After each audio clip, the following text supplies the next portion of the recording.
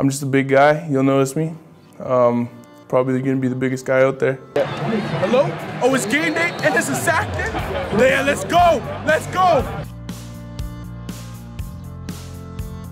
I did a few spring camps with the Colts through high school, that being grade 11 and 12.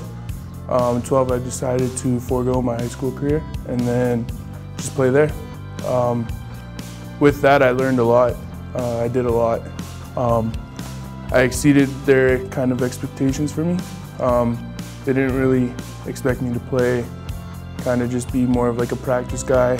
I played there up 2 years after high school, so that would have been up to 2017. Last year I decided to jump after a little bit of program dismantling. I jumped to Okanagan Sun out in Kelowna, BC. Played there for a year, I had a good time. We did pretty well, made it to the conference final, lost. Then decided just to move back home. Drop back into coverage, but still J-Min Pelley is able to get there, and J-Min Pelley.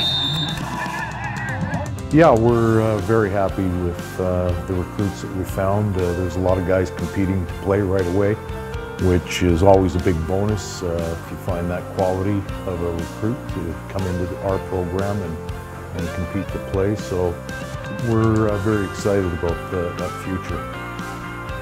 On second down, this time they hand it off. They just pound it into the end zone.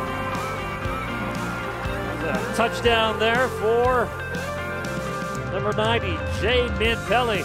I've been around UFC for a long time. Started getting recruited around grade 9. I think every year from grade 9 up until grade 12, I was sidelined for majority of the games. I like the program.